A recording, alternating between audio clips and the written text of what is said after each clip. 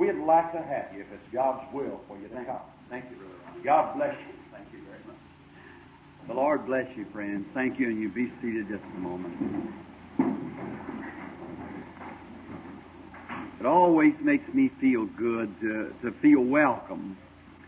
That's kind of I'm a Kentuckian myself, you know, and I like to hear that making you welcome. And such a nice welcome to this city and among you, my Christian friends, certainly makes me feel grateful to you. And always by Brother Rogers, I love him. He's been a wonderful little brother to me, and how he's certainly been a real tool in God's hand here in Owensboro. I was just looking across the street there where you're going to build a new church or something over there that he was telling me about this morning at the breakfast table. And that's wonderful, seeing you progress like that. That just shows that you're backing up the right thing, and God's servant is trying his best to give the best he can to God's people. Every congregation appreciate a pastor like that. That you see what your finances, your tithes, your offerings, and so forth, he's going straight into the kingdom of God to better the kingdom of God. Make a better place, not for himself, for you. He's got the sheep on his mind. The shepherd always has. While in Palestine, or over in the Orient, rather, I often wondered on the parable of the Bible, the parables, rather, of the Bible, what some of them meant. And you almost have to go into the Orient to find out what this Bible really means. Once I've sat down, and many of us as Western ministers has pondered over the thought, what did they mean by this? What did this mean? And what did that mean? And if you ever go to the Eastern country and see their unchanging habits, well, then you find out more about the Bible. It became a new book to me after I went to the East. For instance, like Jesus said, I believe in St. John 10, I think, I am the door to the sheepfold. I am the door to the sheepfold. I often wondered how that meant, that he stood at the gate and received all the people as they come in, or I thought maybe the shepherd stood and numbered the sheep when they come in like that. I used to think that. And perhaps many of you, my brethren, clergymen, have thought the same thing. But once there, you find out that it's a difference. It isn't the numbering of the sheep, but the shepherd himself becomes the door. There's a corral, like a place with a shelter over it. And he brings in all the sheep and puts them in there. Then he goes and lays down across the door. And the wolf can't come in, or the sheep go out without crossing the shepherd. Oh, isn't that wonderful? Yeah. See, he is the door to the sheepfold. See, nothing can come to the sheep unless the shepherd permits it. And if we got the shepherd at the door, how secure and happy should we be? Satan can't touch you unless the shepherd permits it. And it's all for the good, whatever it has to be. See what I mean? That's when you said, I noticed again, and the shepherd, in this country, shepherd doesn't mean very much. Well, it's some ancient word. But over there, a shepherd, oh my, and sheep. The people live by their sheep. And the shepherd takes care of them. One time while going through the country, I noticed in the far east of the little in India how that they had a shepherd came down and was bringing his sheep, and I thought of that parable there where it said, "My sheep know my voice; a stranger they will not follow." Now that sheep was born under the tutorship of this shepherd. He learns that voice. He'll never pay attention to anybody else's voice. He learns that shepherd's voice. Another shepherd might call, They might do whatever they want to, but there's some little something about that shepherd that the sheep recognizes. See, that's the way it is with God's sheep. Strange voices, they just don't sound right. They just won't go, that's all. And a sheep can be tempted, but when it finds out that it's the wrong shepherd, we'll turn away.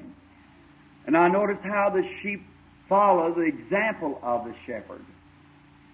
Coming down through the street where there was a little narrow streets, the streets in the eastern countries there were made in the days of chariots, when they had the chariots that went through the street and horse riders. And they're very narrow. Very seldom you find one as wide as them posts there. Very seldom. Sometimes maybe all 12 feet wide, the street. Man, like in Oslo, Norway, the street there is only about 8 foot across in the old city. It's around 1,500 years old. And then you find out they didn't have automobiles in this modern age where they shuffle and jostle through the broadways. See, Nahum called them broadways. And then standing on the outer drive in Chicago, I've thought of that many times, how that 3 and 4 abreast going each way, the broadways, and the elevation of the separation of the streets in the middle, how they press a button into place, and for several miles a rail will rise up like this to separate your traffic at different times of the evening and at different times of the day. Broadways. In them days, one of those lanes would have been a complete highway. But seeing this shepherd come down through the city, it was alarming. There come a whole string of sheep following him. Now the Easterners put all their dainties out on the street, even their meats and everything else lays on the street, and all their fruit and their produce lays right on the street. Just here's their store like here. They keep their stuff back in there, but you buy right off of the side of the walk. And there's no sidewalk, it's just a street. So everybody walks right in the street, just right down the street, the cobblestone street. And here come a shepherd down the street walking along, and behind him a string of sheep a city block long. And them sheep walking right by that produce and things and wouldn't turn right or left. They kept their eyes on the shepherd, moving right on through. I thought, oh God, what does shepherd mean? Not look right or left, not be tempted by this or that, but walk in the footsteps of the shepherd. They want to follow the shepherd. I noticed one day while we were in a little British Jeep riding around, there's a shepherd had a whole lot of animals up on the hill there. He was feeding them. They were leading them and taking them places. And in there he had sheep. In there he had goats. In there he had mules, had camels, everything. He was feeding them all. It was all grazing. The shepherd was watching them. I said, my shepherd here means many things. Well, I said a shepherd is a grazer. But said, you know, the strange thing it is, Mr. Branham, he said, when nighttime comes, you watch that all those sheep go right straight to the shepherd. Said the mules will stay out in the pastures. And said the camels will stay out in the pastures. But said, and the goats will stay out in the pasture. But said, the sheep all come straight to the shepherd when it comes nighttime. Why? Said, because the sheep are put up at night and kept safe. I said, mister, don't talk like that. You'll make me start shouting right here in the middle of the road. See? Night times are coming. Many are grazing on the same thing, but only the sheep will he recognize. See what I mean? Just the sheep, the born again. Many are called, few are chosen. Oh, I love him today, don't you? Let us speak to him now before we open his word. Our Heavenly Father, we come to Thee on this Sabbath day, raining on the outside. We might call it gloom, hazy, rainy weather. But how could the farmer put in his crops if we didn't have much moisture this spring? There'd be no food raised, ground would be dry, people would perish. We realize that this is like experience of a Christian. Sometimes we have to go through terrible chastisement, chastening of the Lord. Many things to correct us that we'll be fruit-bearing Christians. Sometimes has to prune us, cut off, take away, take out of our hands. We think sometimes, oh God, what are you doing to us? But He knows what He's doing.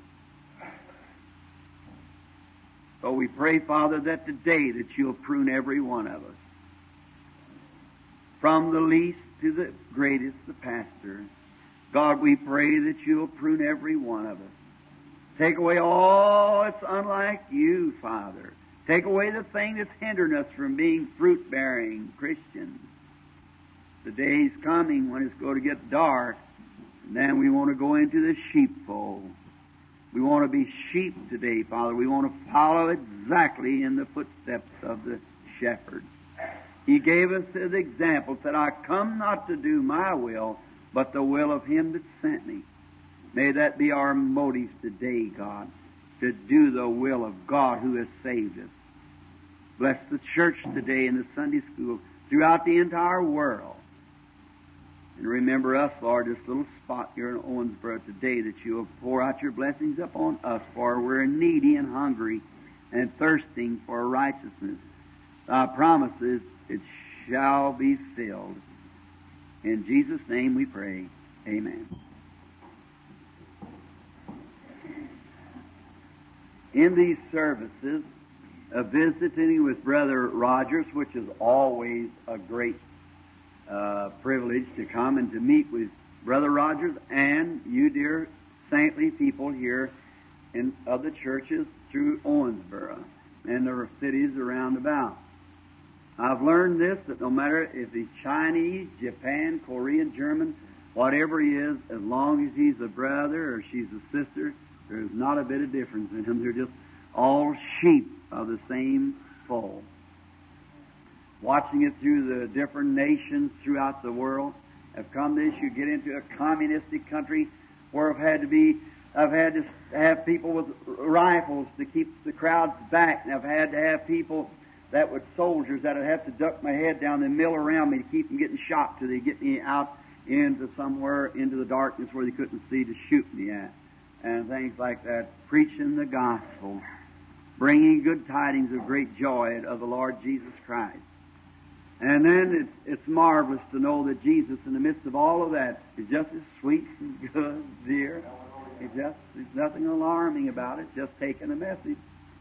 And today it's our privilege to be here with you and at the Sports Center this afternoon, or this evening rather, for the service. We pray that you'll all find a place. If your own church is not having service, why, be out to visit with us. And we'd be glad to do all that we can to help you, to make burdens a little lighter, make the community a little better place to do right, a little easier, and a harder place to do wrong. That's what the meetings are intended. Now today, as we're just going to speak a little, I have a very bad voice, and I got a vision in my heart. And I thought this morning at Sunday school, just before the coming forth of the preaching this afternoon, and if God willing, today, this afternoon, I want to speak on or this evening rather, a very outstanding scriptures concerning the time that we're living.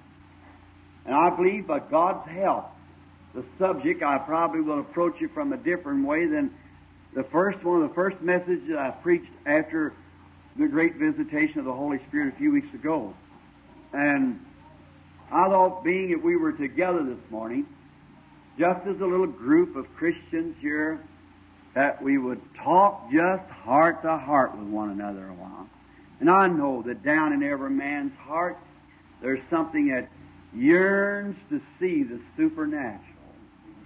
Here not long ago, I was sitting in California in a meeting, wearing a hairpiece on top of my head and wearing a pair of dark glasses just to listen at a brother's theology, because they'd recognize me if it wasn't.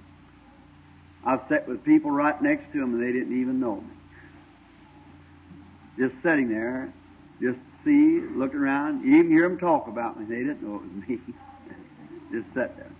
And I happened to be sitting by a man with his collar turned around.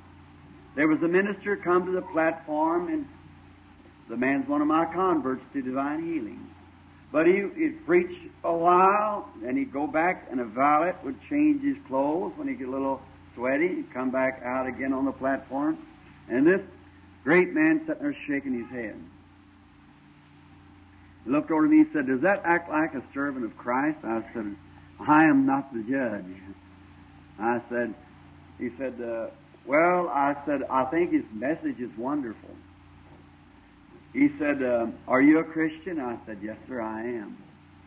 And he said, "Do you think a servant of Christ should just put on a whole lot like that and dress like that and act like that?" And I said, "Well, you see, to my opinion, God has people in different categories to catch people that live in different categories." He's talking about, said, "Well, the man has 2 Eldorados every year." I said, "I'm very thankful that God's that good to him." See? And so he looked down at me kind of strange, and he said, "Are you a Christian?" I said, "I'm a minister." He said, "My name is so-and-so," and I said, "My name is Branham." He said, "You wouldn't happen to be the Branham that prays for the sick?" I said, "Yes, sir." "Oh." He said, "I see." And he could see why I was taking up for this other brother. And he said, "Mr. Branham," he said, "Aren't you a Baptist?" I said, "I was." "Yes, sir." He said, "I want to ask you something." He said, "I am a certain doctor of theology in a certain church, a Presbyterian." And he said, "You know what? On this West Coast here," he said, "we Presbyterian people had the entire coast sewed down. Said we had the biggest churches, the finest congregations of any churches on the West Coast." And said, "You know what broke us up?" I said, "No, sir." He said, "That cult, Christian Science, come in and broke up our church." And said, "Now, this Pentecostal group's coming in and breaking up Christian Science and everything." I said, "Mm-hmm." I said, "Doctor, do you know hungry children will eat from a garbage can? Is there hungry?" He said, "Well, I guess that's right." I said, "If you Presbyterians, as you said you were, if you would have stayed with the Word of God and give the children the bread of life, that cult would have never broke them up." I said, "You just let down, that's all." And I said, people are still people, and every man is trying to look beyond the curtain. He's trying to see where he come from and where he went to. And if the church of the living God won't produce it, then the devil will rise up some cults to give him some false things. I said, therefore, you ought to stay with the Word of God that all been Presbyterians. And that's right, truly. And that's the way I think generally the feeling of people are. Now, I want to read a little text of Scripture here, and maybe the Lord add His blessings to it, and I'll lay my watch out because I know your Sunday school classes will be adjourning pretty soon, and we have some after service. Now, I thought I'd just talk to you just heart to heart a little bit this morning in the Sunday school lesson, and we find this just across the page from where I preached last night from 2 Kings. This is 2 Kings the 5th. Now, listen, it's the 4th verse. "And it was so, when Elijah, the man of God, heard that the king of Israel had rent his clothes, he sent unto the king and said, So you rent your clothes. Come to me and know there is a prophet in Israel." Now, the thing we want to talk on this morning for a little while is the supernatural. We're all hungry for supernatural. You Methodist brethren are hungry for supernatural. I got a Methodist preacher with me that's hungering and thirsting for the supernatural. You Baptists are hungering and thirsting for supernatural. All of them are.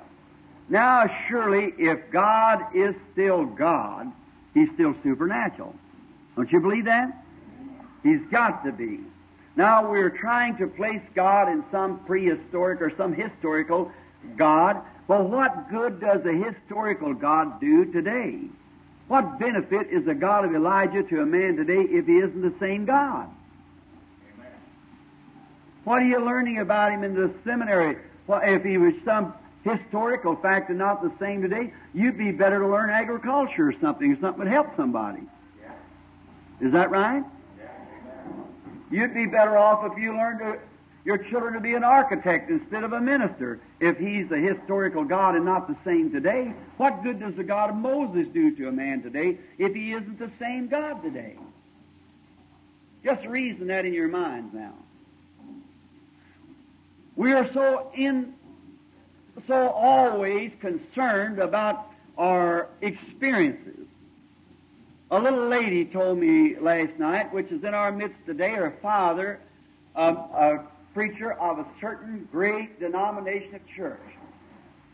And I asked her, did her father ever pastor so-and-so?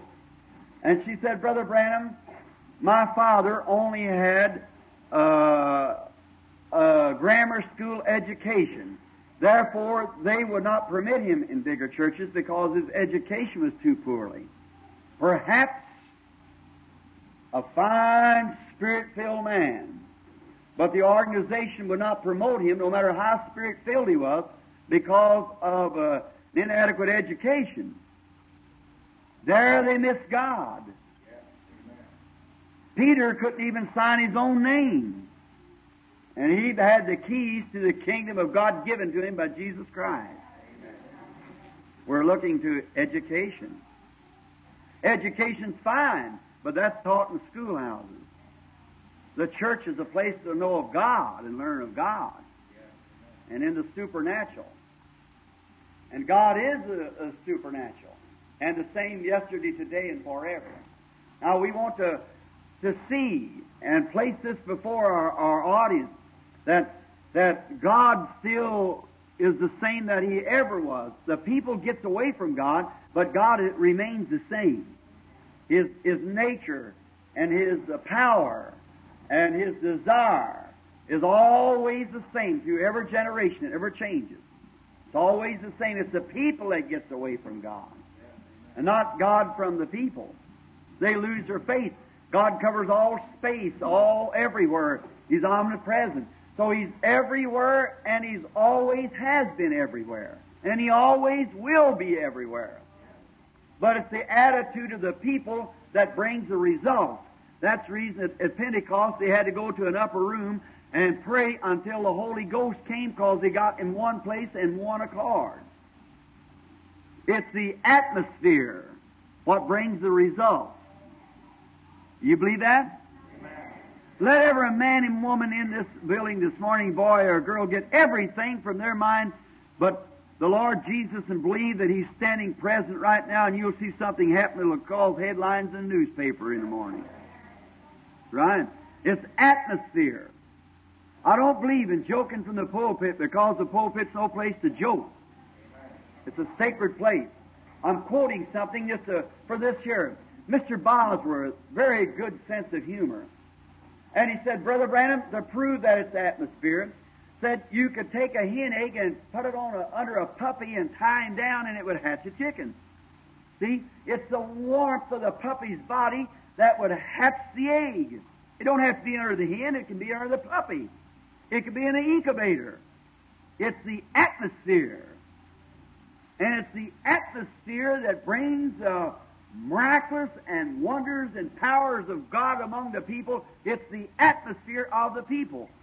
And when people get to a place they're reasoning and wondering and stewing and thinking and all tore up, don't know where they do stand, half of them not even scripturally taught, how can you expect the atmosphere to be right? You can't do it. It won't be right. It's got to be in one accord, one place, and settle down with one motive, one thing. Then you're going to see something happen. It don't only work that, but if you look at it in the scientific world, say you're all a bunch of salesmen and we're going to sell Chevrolets or Pontiacs or some kind of a car.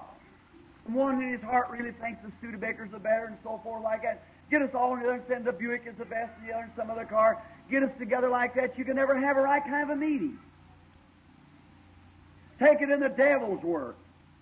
Go over and say we're going to a dance.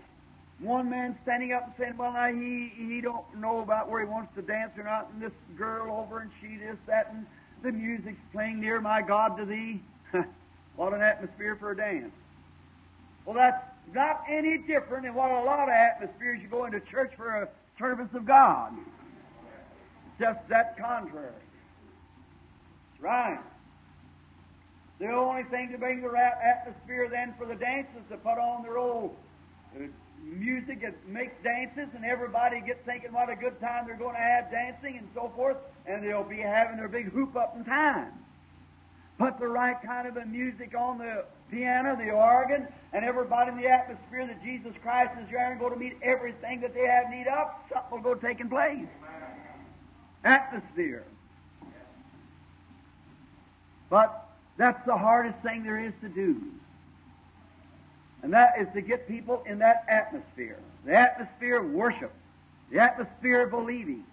And that's the reason sometimes a divine life that's been called and set aside has become a fanatic or crazy or a mystic or something to the eyes of the general public. Is because you're considered I'd say a neurotic or a insane person is because that you have changed your dwelling place. You got into a different atmosphere. And your one motive, your one thought is to stay in that atmosphere, and any person that ever come into that atmosphere one time will never be satisfied nowhere else. And that's why I believe that we should have our churches under control by the Holy Ghost. That men and women in their work and wherever they should be should continually desire, and they will, if they've ever once come into that atmosphere. Now, being that I'm speaking in the Assembly of God, church, amongst Pentecostal people. Now, I've learned to love the Pentecostal people. They're my brothers and sisters. But many times we find in our own ranks of Pentecost that sometimes our atmosphere becomes an emotion instead of a worship. And that soon dies out and the members become one thing and another. But if we could ever get a group of people together where it was genuine Holy Spirit atmosphere of sacredness and sincerity and worship, and the men and women sitting in there are God conscious and know that the great omnipotence of God is present, ready to do all things without one shadow of doubt, they'll even have an effect upon the unbelievers that's sitting in the seats. You can never come into that atmosphere without something happening. I was preached here not long ago, the tape recorders here, the boys that's with me, they took a sermon on the hidden life of Christ, how to get into Christ, and how that some people have ups and downs they can't. There's a place you have to find. The outer courts produce manna, sure. Many people are living right in that manna. They eating the manna. But they don't live the right kind of a life. They're up and down. They have ins and outs and bad days and good days. But you've met people that absolutely, no matter what the weather was or what the conditions was, they're on the housetop all the time. He's found that secret. He's found an atmosphere to live in. In the Old Testament, how that the congregation was fed from bread out of heaven. They lived in 3 different atmospheres. In the courts, in there the manna fell. And the Israelites eat manna. He eat the same manna they did at every other place. Same manna. But remember that inside the courts in the ark was a place fixed where the manna never did get old. Otherwise it got old. It wouldn't last till 9 o'clock in the morning if you didn't grind it up into meal and make some cakes out of it and eat it. And we find out before the sun went down they were hungry if they didn't gather enough. And that's what's the matter with the people today. They got the campground cramps.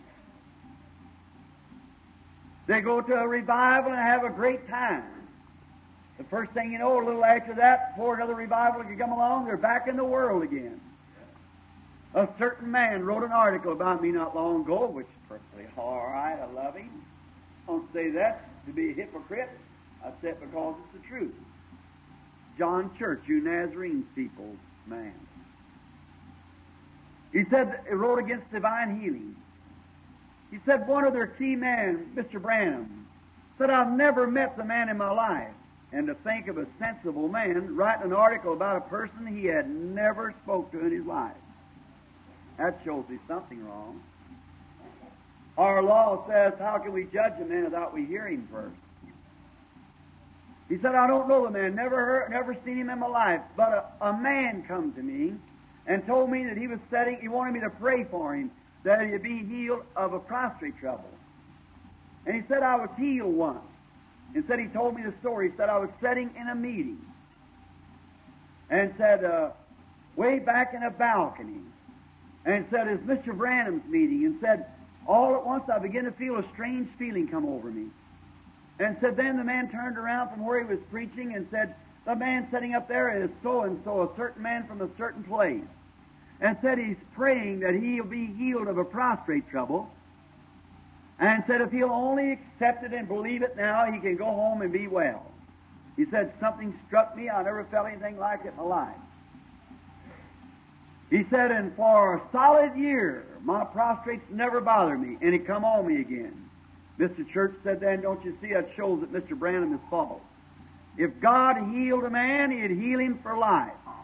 I thought, Mr. Church, how many times you come up on the Silver Hills campground and get all those Nazarenes sanctified this year, next year you sanctify another bunch of them. Maybe they didn't have it to begin with, then God wouldn't be real. See? Divine healing and sanctification and the powers of God is as long as your faith lasts in it. When your faith fails, then your experience is gone.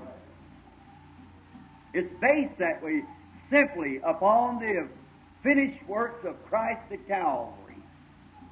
You're sanctified as long as your testimony's right, as long as you live a sanctified life and believe that God sanctifies you, you're sanctified. Count it all to His grace and His merits.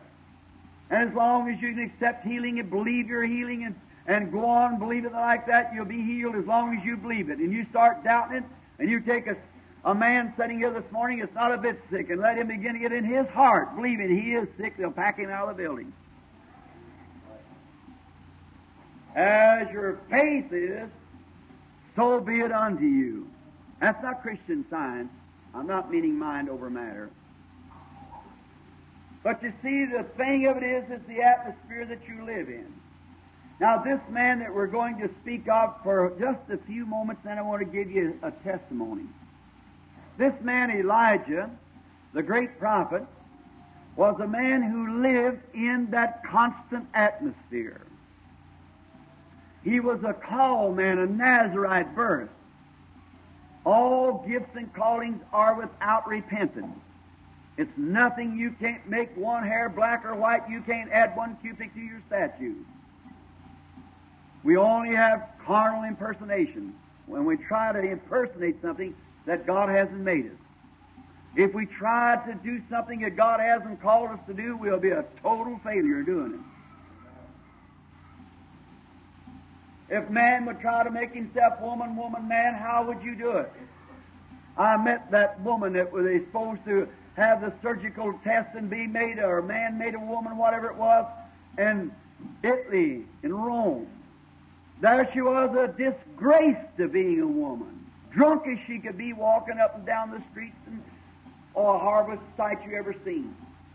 Notice, you can't make yourself anything different from what God intended you to be. Anything else is an impersonation. Therefore, if your conversion is only because you're trying to hide behind something or trying to make yourself a better person, you're only playing the part of a hypocrite. Until Christ has actually come to your life and changed you and brought you into an atmosphere, that's the difference of it. That's the reason we go through so many different forms and saying they have to do this. Jesus said, he that heareth my word and believeth on him that sent me has everlasting life. It's not a make-believe, it's absolutely something that's happened. a conversion of the heart that's changed you and brought you into another realm. Men are misunderstood. Christian women, men, boys and girls are misunderstood who live in those places because it's contrary to the natural run of life among people of the world. And I'm sure we all want to live in that atmosphere. Look, the people who eat the manna out here on the ground was eating the same manna that the high priest eat in under the Shekinah glory. But this manna withered away out on the ground, but that in the hidden place never did wither away. It lasted through the spans of years.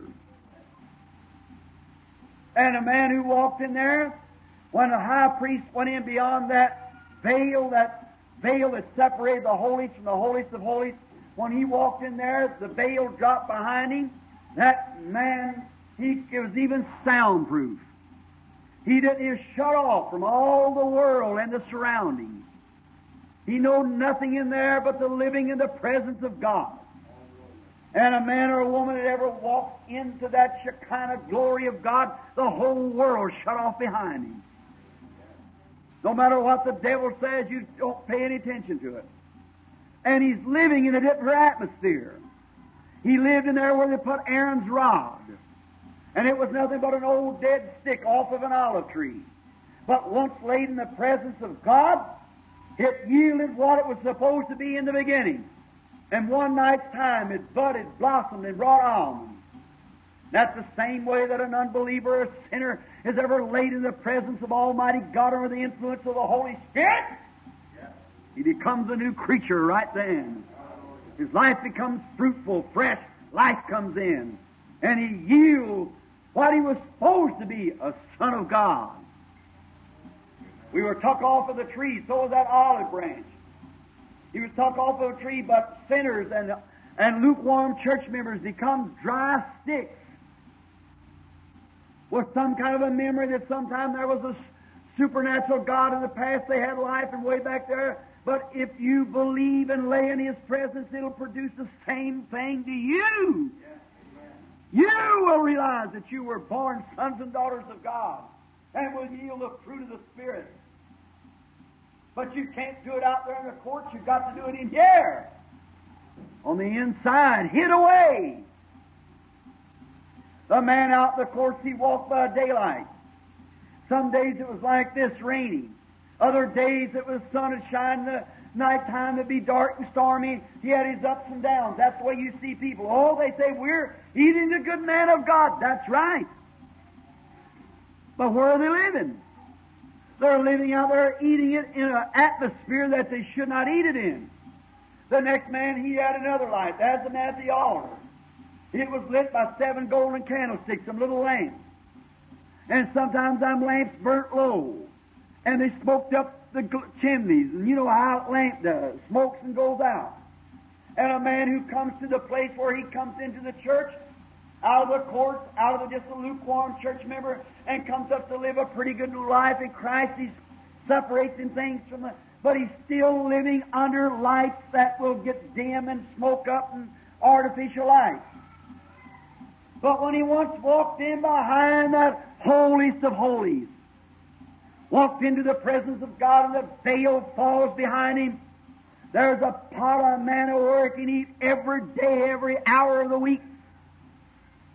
There's where he's living in the Shekinah glory, where in the interlocked wings of the cherubims, the great pillar of fire in the Shekinah rested there, and he's living under there. He can't be nothing but a real, genuine Christian anytime.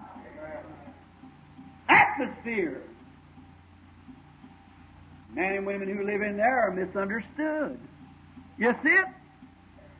They become peculiar. They don't hear the things of the world. If they do, they don't pay attention to it. They just move on. God never put that in there for nothing. God never come for just any haphazard way. Prayer is not a perhaps. Prayer is a sincere thing. Prayer is talking to God. Prayer is not get down, shut your eyes and think about your washing or your work you're doing, saying, Lord, help me and John, heal Miss Jones and so forth. That's not prayer. That's repeating some words. But prayer is to come into an atmosphere where you realize that you're in the presence of God. And you're moving to them in the deepest of sincerity. First, it's a worship. Oh, Jehovah, how I love you. That's it. Then after the worship of prayer, then you come with a sincere heart asking, if ye abide in me. Not go out behind the curtains in the world today and run around and try to get back in the curtains tonight. If ye abide in me, my words abide in you. Otherwise, if you're like Aaron's rod that's pulled up to the Shekinah glory by the golden pot of manna where you can eat it any time, and your soul is refreshed and blooming and yielding. Abide. If ye abide in me, my words abide in you, then ask what you will. It'll be given to you. To see the failures of the church, the Pentecostal church, the Methodists, the Baptists, and all, it's a failing to that abiding grace of God. Tonight you'll shout and clap your hands and dance in the aisles, speak in tongues. That's gifts. Gifts is no good unless you're abiding in the Shekinah glory. Those things are fine. I have nothing to say against them. They're of God. Shouting and blessing God's wonderful. Speaking in tongues or translation of tongues or, interpretation of tongues, it's the same. But, and all these other things, gifts of healing, prophecies, and all these things are marvelous, but they're no good. They're not fruitful. They can't yield the right unless you're living in the presence of the Shekinah. The atmosphere around you is godly. That's the reason that men and women are not permitted to these things. Because you'd go out here and call a blessing over something God had cursed or curse something God had blessed. It's an abiding presence to know the will of God. Then don't look what the world's going to say about you. It's what God thinks about you. Then you're living in His presence. In the days of this prophecy, or prophet rather, God has never been without a voice or a mouthpiece somewhere on the earth. And Elijah was his mouthpiece. And as far as I know, during the time of the backslidings of Israel, they always got cold and formal and backslid, because it goes to show, friends, that here we have no continuing city, but we're seeking one to come. Not long ago I stood and looked. I used to be a pugilist, as you know, fight. I won 15 professional fights. Not bragging. I'm ashamed of it. But 15 professional fights without losing a one. 9 of them knockouts. Now I had my picture there when I was in my very best. Muscles over me and black shaggy hair hanging around my neck. And I looked and I thought, my little girl come in to see my picture sitting in the room. She said, "Daddy, you don't look like you used to." Sure not. For here we have no continuing city. This mortal body is fading away. Where it used to be strong, old age, fat begins to slip in. I once remember of a great tree that I used to stand by, and its great, skirtly branches. I said it'll live forever. And today, it's a snag. I stood not long ago in Rome, where once ruled the world. And there that great city has now become nothing but you'd have to dig 30 feet under the earth to find the ruins of it. Now one of the weakest degraded nations in the world. They're not even self-supporting. I stood in Athens, Greece, where another great empire once stood. And there's not even hardly a symbol of that empire left. I stood in Cairo, Egypt, where Egypt once knowed and ruled the world. And there are the pharaohs, and there's nothing left but the Sphinx and a few of the pyramids are standing as relics of a once great worldwide empire. Brother and sister, our great America and our great economy that we have is rotting under the foundations, and someday, I see it in the making right now, shall lay in the ruins.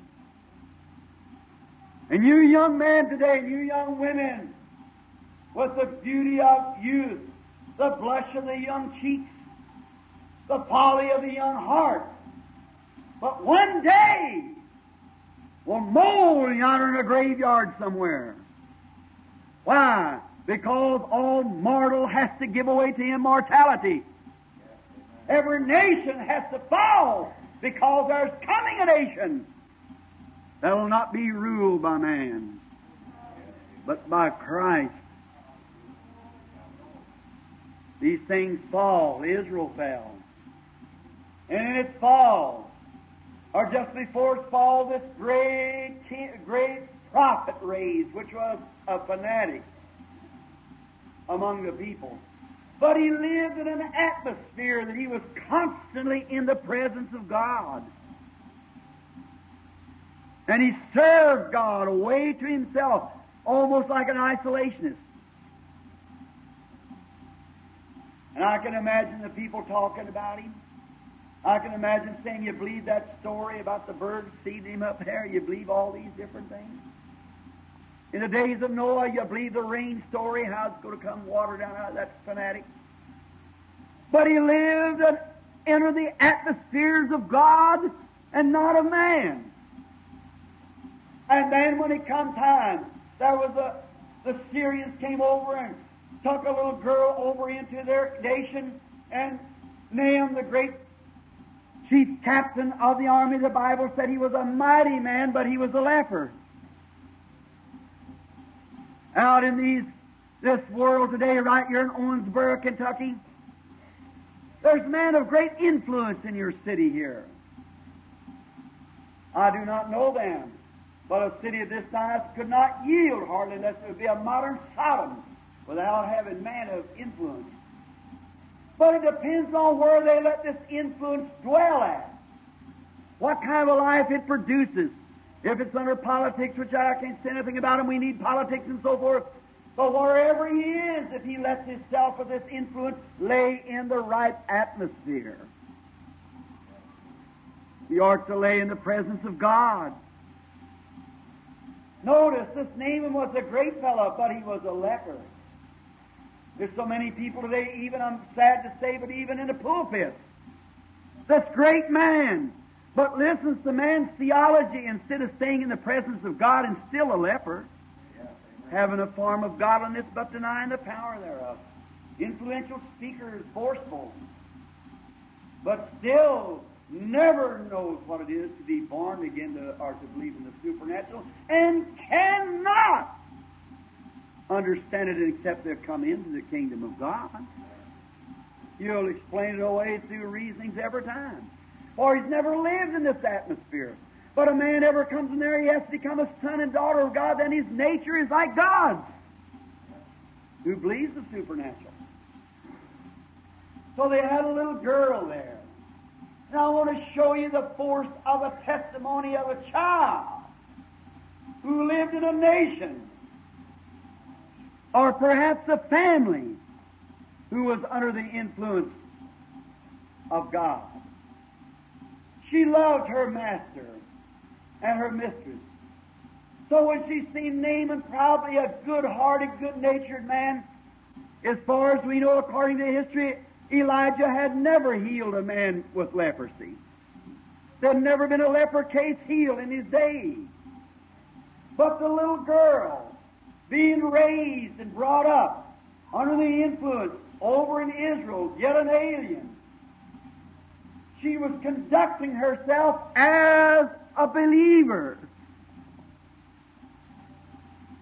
And that's the way we should do all the time, is conduct ourselves, no matter what our position is, conduct ourselves as believers, ready at all times to give an answer for the hope that lieth within you. You see it?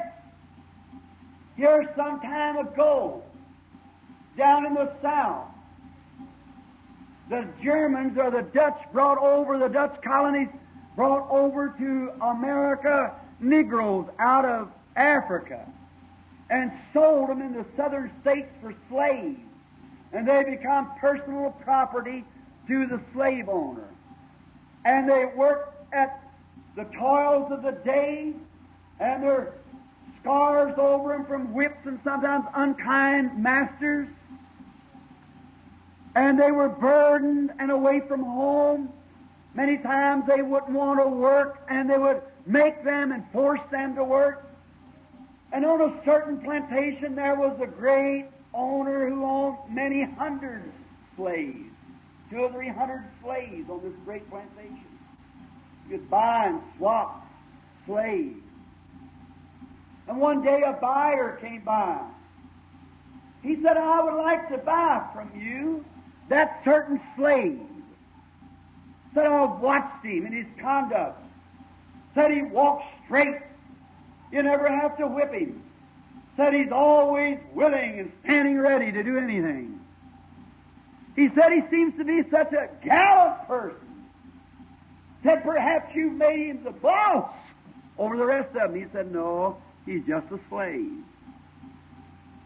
Said maybe you feed him a little better. What makes him act different? Said no, he eats with the rest of them. Said what makes him act different? Here it is, brethren. Said no, I wondered myself what made him always with his chin up, chest out, ready any time, never droopy, never mopey. Said I learned that he is the son of the king of the tribe.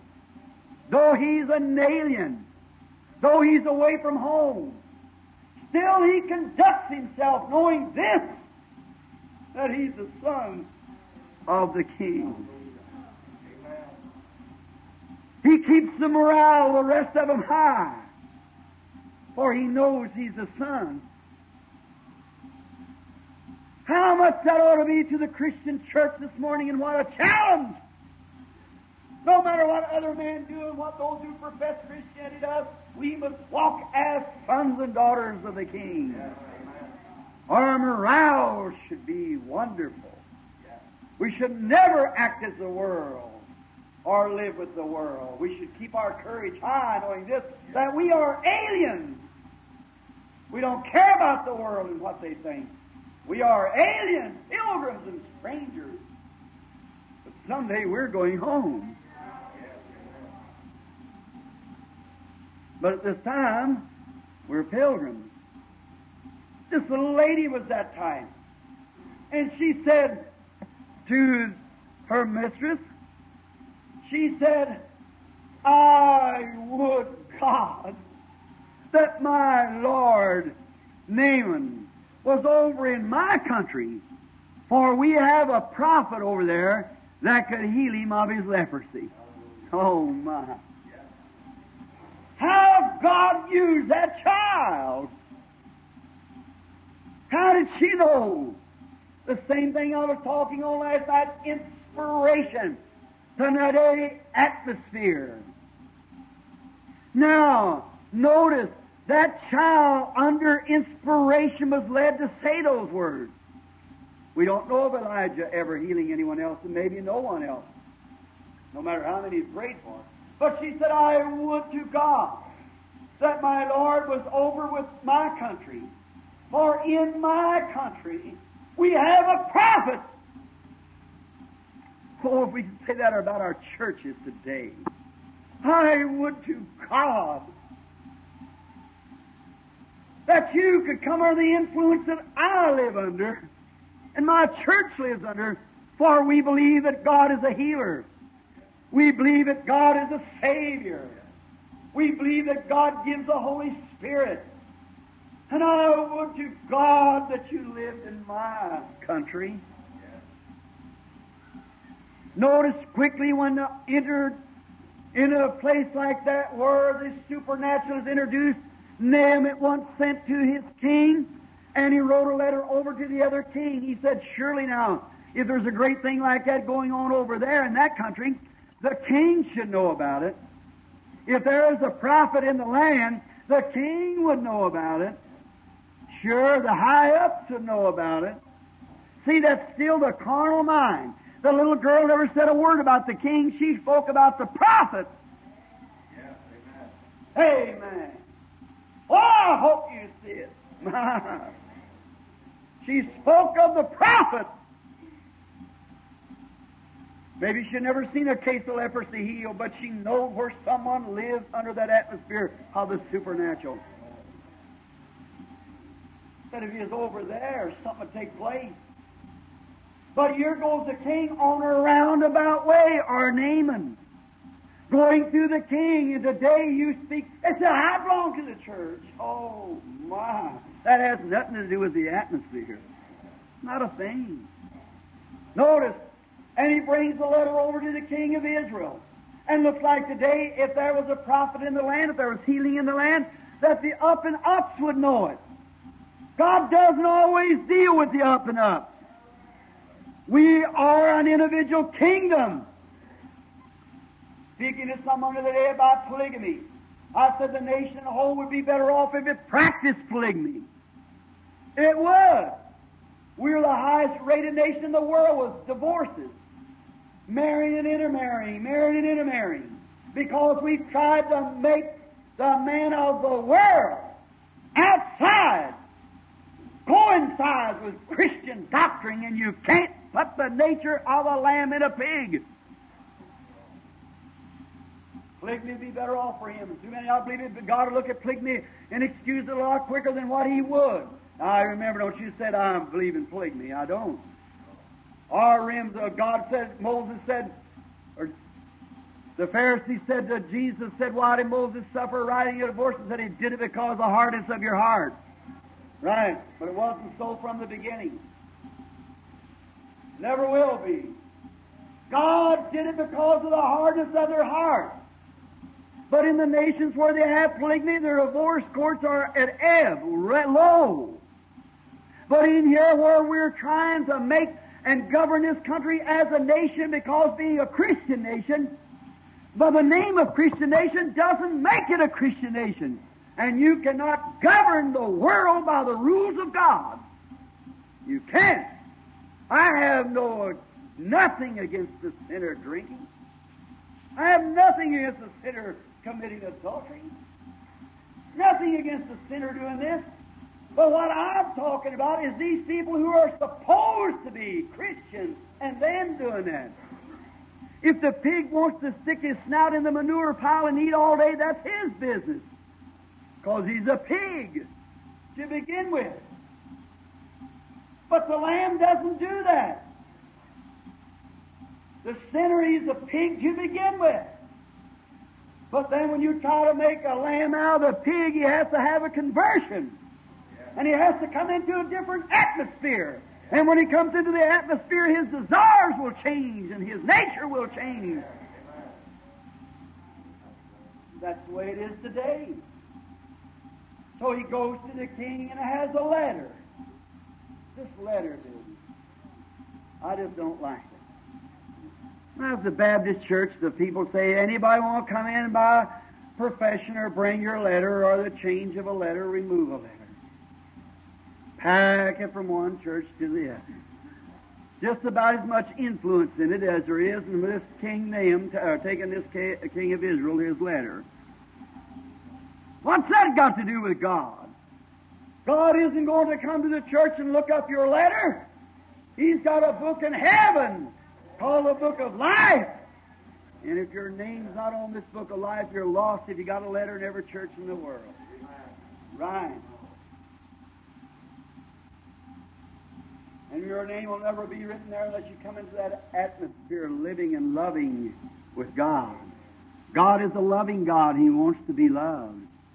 You can't be cold, cruel, and indifferent and never get anywhere with God. You've got to be loving and kind. Notice, and this little lady, she had told him to go to the prophet, but instead of the prophet, he went over to the king. And the king didn't know nothing about divine healing. He didn't know anything about certain things. Well, he didn't know that there was a prophet in the land that could perform miracles. He didn't know nothing about it, though he was supposed to be an Israelite circumcised. But you see, his atmosphere wasn't like Elijah's atmosphere. And when he got this letter, he reached and got his garments and tore them up, said, "Am I God to make man alive or to kill?" He said, "I want all of you, his cabinet. I want all of you to take notice. This man's picking a quarrel with me." You see it? To the world, it only tears him up. See, he didn't live under the... Yet he was a professed Israelite.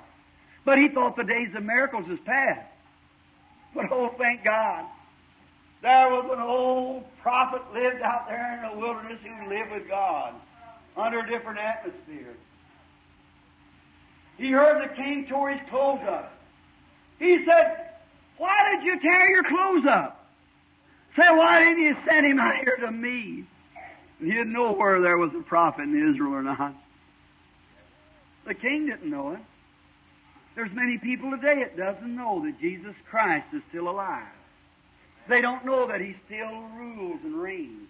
They don't know that the blood of Calvary for the all-sufficient, see that he was purchased there at the cross for your transgressions and for your healing. They don't know that's real today. We need some more little maids to go around and testify of these things. Don't you think so? Get in the atmosphere of it. It's not afraid what the world says, because while they're talking with the world, they're still in another atmosphere. You're talking to the sinner, but you're not in his atmosphere. And you're in such a glorious and shrouded in them Shekinah glory all around you, and the veils of the world hid. You can talk to the worldly women or the worldly man or whoever it is and still live in that Shekinah glory, telling of a loving God that's raised from the dead. A few weeks ago, I was in Karlsruhe, Germany. The church down there, which is from Zwingli, not a Lutheran, but I went in, Billy Graham was there one night at Zurich, and I went in the next day. And my advertisement and Billy Graham's was setting together. Billy Graham has a place in my heart as a true servant of God.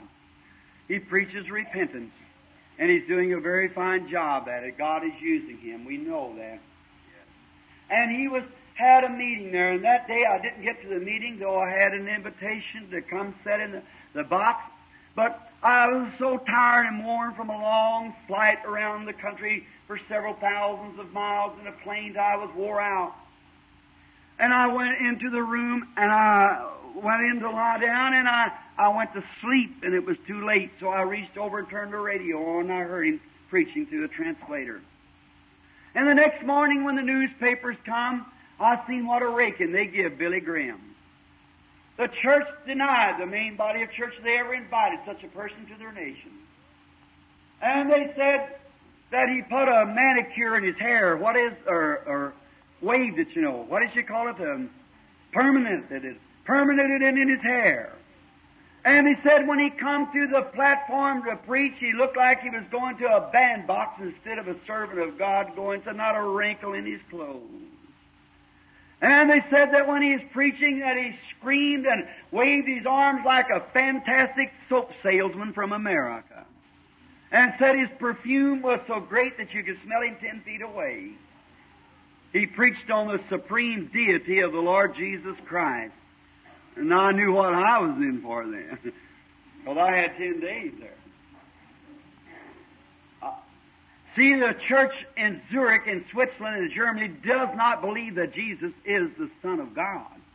They say He's the son of Joseph, called the Son of God. That knocks the very foundation from under Christianity. He was the virgin-born Son of the living God. And Billy Graham never held any strings. He preached it that way. Yes, sir.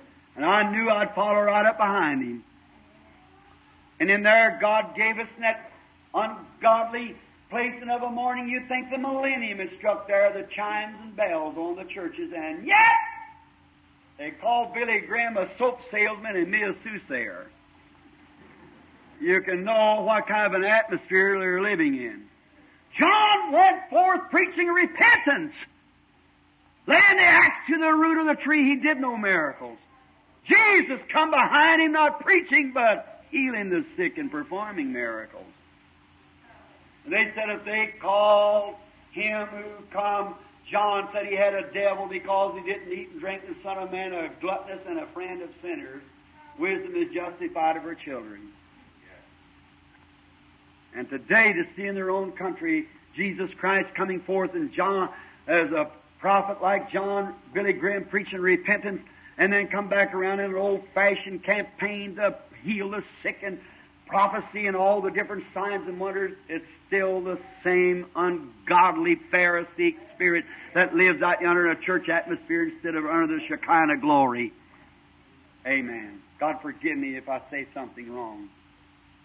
You see what I mean? They don't believe. We moved on up into Karlsruhe after having 50,000 of those cold formal people kneel at an altar and give their heart to God and receive the Holy Ghost. Moved on up into Karlsruhe, and the church sent word up there right quick, don't let him come up there. See? Don't permit it. And they couldn't find any stadiums and things, so the man got together and built a place that covered several acres of ground and spread canvas over it like a big cathedral, and thousands times thousands poured in there the first night. Because they count as many as 180 and 200 buses every night from Germany and from Belgium and all around coming into the Zurich meeting.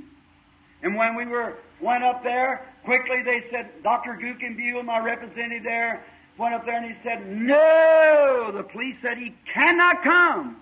Said, you had Billy Graham, what about him? We have orders not to receive him from the church. And church controls state too, if you under in Zurich, in Switzerland or Germany, either one. Church and state's together. The church is over the state. And church and state united. So they couldn't do it. Dr. Guckenbuehl went out and said, God, it can't be so. You led Brother Branham up here, and he wouldn't have come unless you led him.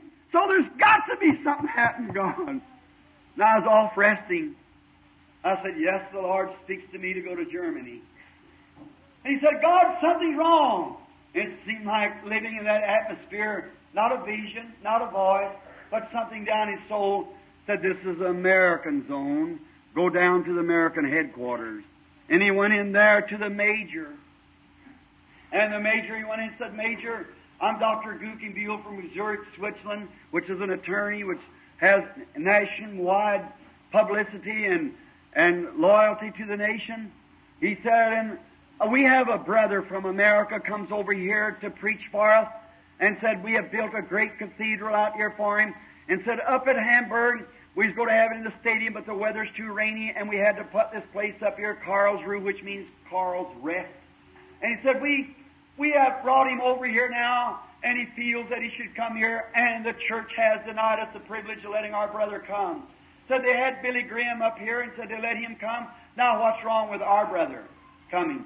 He said, well, I think if they let Mr. Graham come, they ought to let your brother come. And of course, that's American controlled, you know. So he said, well, I'll tell you, he said, they won't let him come. Said, what do they have against your preacher for coming? Said, why do they don't want him to come? He said, kind sir, he said, here's the reason. He said, because that our brother prays for the sick and gets a result, and they're against the supernatural of God. He said, what's your brother's name? Said Brother Branham. He said, Brother Branham! He said he prayed for my mother, and she was taken from a wheelchair in Virginia. So tell him it's open. Come on. Not only that, but the army camp will turn loose and we'll come. Sure. God's still on the throne. What you feel is your leading, move to it. Get in the atmosphere and follow the way that moves. If it goes east or west, move. The first night, a bunch of communists got on the outside of the place, and they was routed in the bushes with guns to shoot me, they said. When they went out, German soldiers, pledging their loyalty, come around and held their arms over me and around me till they got in the car. One almost got my son Billy before he got to the car. A fanatic. And the next night, standing in the building, there were the Holy Spirit moving. I couldn't even call the German names to the people in the audience. I had to spell it out and tell them they'd seen the work. And There sat a medium sitting over there with his eyes cast on me. He said, I'll come down, and said, I'll make him to know. He told him that day, he said, I'll call a storm out of the skies. And he said, I'll cause it to tear that place down. And the thunders are roaring, the lightning and flashing as hard as it could. And here it comes. And he made his threats and wrote it out. And I was turning there. It didn't matter to me what he said. And when I seen the storm coming and people getting nervous and one constant roar, lightning after the other, and like that, I looked around and I seen where he was sitting. I said, you child of the devil, you may be able to perform miracles, that's right. And I've exposed you here. I said, the Bible said, as Jambres and Jannes withstood Moses, so will these, the Antichrist, having power to perform miracles. But you're afraid to touch the supernatural of God. Right.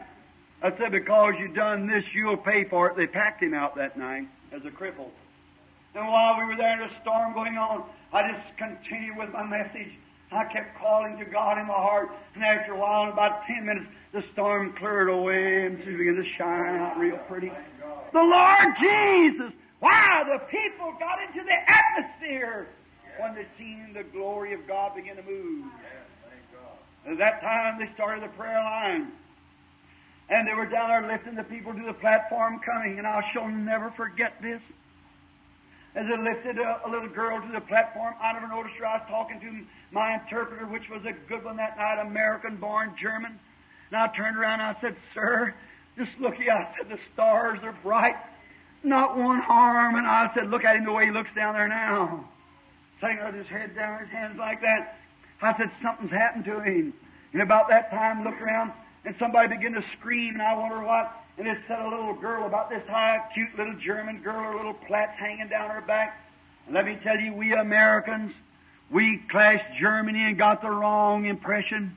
The real born-again children of Germany is just as sweet and dear as any children there is anywhere. A minister told me, he said, I was detailed to do a reconnaissance, and said, I run up to the top of the hill, and they told me, life or death, you have to go anyhow to break up that machine gun nest. And said it had ceased firing for a while. He put his arms around me, a German preacher, which was a Nazi in the army. Not the SS troop now, you soldiers, but this was just a German soldier. And he was detailing, and he had to do it, to do this reconnaissance. And when he got up there, I said, I looked over there, Brother Branham. I peeped up over the hill, expecting to be shot down any minute. Said, you know what I found? A bunch of American boys in this machine gun nest with an open Bible on their knees praying. Glory to God. Said, I know they'd throw hand grenades as soon as those 88mm guns got trained in there. They'd blow them up. Said, I picked up my rifle and bang, bang, bang, bang, bang, bang, up in the air. Run back real quick. Said, I don't know whether I got them or not. And they moved the machine gun nest. Prayer! Did not make soldiers feel that way about one another? What will the blood of Jesus Christ will cease all wars forever when men and women can ever come into the atmosphere in nations, into the environment of the living and resurrected God. That man sitting on a pulpit with me. After the service, we had a little lunch together with our arms around one another. There, American with me, was a soldier, and them a few years before, under political influence, would be shooting at one another here with their arms around one another under another influence. That makes man brothers. It's your influence. That night when this little German girl, her little dress on, her little white face, I never noticed her. I heard them screaming. I had to turn this way, and nobody was trying to direct her. In that country, they had to get a man who could speak their language to give out their prayer cards. And so he wasn't very well trained, and he let the little girls go to walk off. He just pitched her up there on the platform. She was about the third or the fourth one on the platform. And I looked, she was near the edge of the platform, which was much higher than the ceiling. Went up several steps to get to it. And when I looked, I reached and grabbed her like that, and the interpreter began to talk to her, and she was mumbling off something. She said, I want to meet the man that's going to pray for me. Little blind thing. And the interpreter said, that's him, it's got a hold of you. And she moved her little hands. By the way, I had on this same suit was given to me about 6 years ago in Oslo. So she put her little arms around me like this, and laid her little head over on my shoulder. I felt like my little Becky. I stroked her little long plaits like that, and I thought, poor little thing. I heard her snubbing like a child on my bosom. I raised her little head up, and her eyes looked white, looking at her little face as she was laying back like that on my arm. There, by the grace of God, I saw a vision come forth. The little girl, I seen her laying in her mother's arms, and a doctor looking at her said she was blind from birth. Tall, thin mother with blonde hair. I seen her father, a short, heavy-set man with dark hair, where they were at and was speaking the vision. And the mother was sitting out in the audience, and the father way back under many times, thousands and thousands and thousands of people sitting back there. And when I looked back, I said, now, of course, I have no power. What was it? It was atmosphere. It was Shekinah was the one that was giving this thing. Now I looked and I seen the little girl going like a shadow out of this little girl going, walking along with her hands up, looking around and talking and pointing to things. I knew that the God of heaven lived and reigned. Pulled her over on me and prayed for her, raised her up, and she was looking up at me and her little eyes staring and sparkling. She mumbled off something, and the translator looked down. He said, Brother Branham, she can see. I said, keep it to yourself just a minute. I said, what's she saying? She said she's asking what them things are there. It was light. And when the translator, she was close enough to her mother, heard the voice and the rest of them, and she looked up and she began weeping out loud. And her mother, so excited, the influence that took over the building. The whole thing was under a heavenly influence. The devil was paralyzed. The influence. And the mother let out a scream and run so fast till she run out of her shoes. They flew up behind her. She rushed to the platform. She threw her arms around the child. And the child said, are you my mother? The first time she'd seen her, said, oh, Mother, you're so beautiful. You're so beautiful, Mother. The next morning, Almighty God, by His infant power, when the German church come down and said, we can understand and believe your theology, and your Bible teaching is wonderful, Brother Branham, but said that light, that angel, we can't understand it. And they had a breakfast of about 600 ministers met together, and they put a big German camera there, and the Holy Ghost in that same pillar of fire came down and was stuck on the German camera 3 times that morning. And it swept Germany. The atmosphere changed. That's right. Wish I thought and brought it with me as in the Christian Businessman this month, a couple months ago, rather. What is it? It's atmosphere. Men and women should live under that atmosphere. Don't get out from under some normal world existing influence, but stay under the atmosphere of the Lord Jesus. Shall we bow our heads just a moment while we're in His presence? Every man and woman with their head bowed, boys and girls. Turn that little lever that sits right at the top of the brain cell. Bypass all those reasonings out through your ears as nonsense. Then open up that little valve that runs down to the human heart, to your soul. It won't reason, it'll believe. It'll say God's Word is right, and Jesus Christ is the same yesterday, today, and forever. I am so thankful this morning to bring to you in your presence not a historical Moses, not a historical Elijah, not a historical God, but a resurrected God. One who died in the only purpose when He was made flesh here, God Himself become flesh, to take away sin and to make it possible that His Holy Spirit could come into human heart. The historical God is with you today in the presence of the Lord Jesus. If you have a need, speak to Him now while we pray.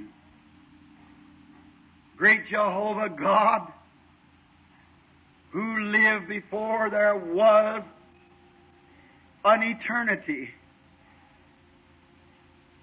You was without father, without mother, without beginning of days or ending of years. And reading upon the pages of this sacred book how the things that you did in the days of yore that's passed by, and to have the privilege of living in this dark age just here at the end of the world, and seeing you rise on the scene again. No guessing, no man-made theology, no cold atmosphere of just joining a church or signing a paper, but living in the Shekinah glory and the influence of a resurrected Lord Jesus, confirming, fulfilling His Word, bringing to pass everything that He said. Merciful Father, I present this audience to You today, that You in Your great kindness at this hour will do for this audience that which they have need of. Save the sinner. Call back to repentance the backslider. Heal the sick. Give experience to those who need You, Lord, in that type of an experience. While I ask this audience, Father, to wait on Thee, may Your Spirit sweep over the audience and give to them individually what they have need of. And while we stay shut in with Him who raised from the dead, we ask God the Father in the name of Jesus, His Son, who said, if you ask the Father anything in My name, I'll do it. And this is not a myth. Neither is this for man's glory.